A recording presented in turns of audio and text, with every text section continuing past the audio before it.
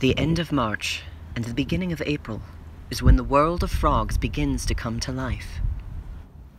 Today, we are searching for some of Indiana's 17 species of frogs and toads. Swollen with snowmelt and spring rain, the park's wetlands provide perfect habitat for frogs ready to breed. At first, we find only insects and other invertebrates, such as this larval mayfly. The shallow waters teem with billions of mosquito larvae. These will provide an ample food source for many other species. Freshwater crustaceans, like fairy shrimp and ostracods, feed upon algae and bacteria.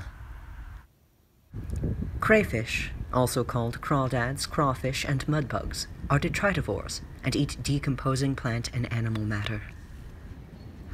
While hunting for prey near the water's edge, a six-spotted tiger beetle becomes stranded on a wet leaf. Although we still haven't seen any frogs, we know they're out there. We can hear male spring peepers singing to attract a mate.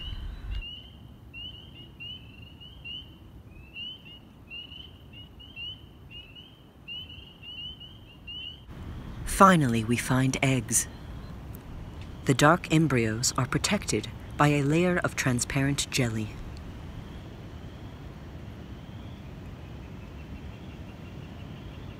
Some of these eggs are already beginning to develop into larvae. You can see the shape of the young tadpoles forming inside.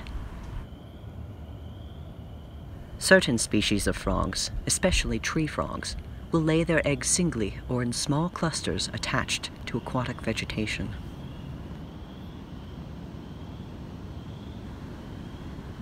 Other species will lay hundreds of eggs in large masses, providing safety in numbers.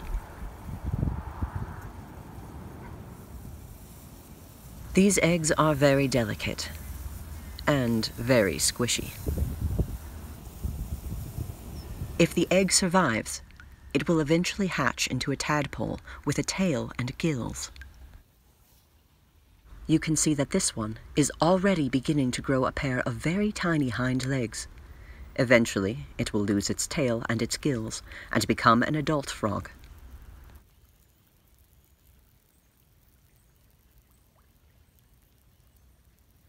Good luck, little guy.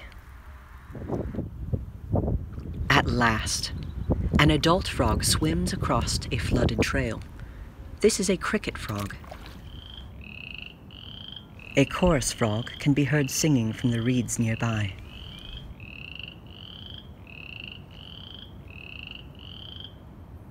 This cricket frog will begin to sing later in the spring. Powerful hind legs allow it to swim quickly through water and to jump long distances to avoid predators. Many things at the park would love to call this frog breakfast. There are predators everywhere. But it's not the snakes, or the birds, or the raccoons that the frogs really have to worry about. It's us. Frogs and other amphibians are incredibly sensitive to pollution and habitat loss.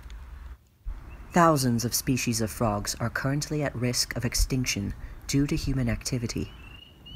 We can help them by advocating for environmental protections, planting native plants, avoiding chemical lawn treatments, and by becoming more informed about the ecosystems that surround us.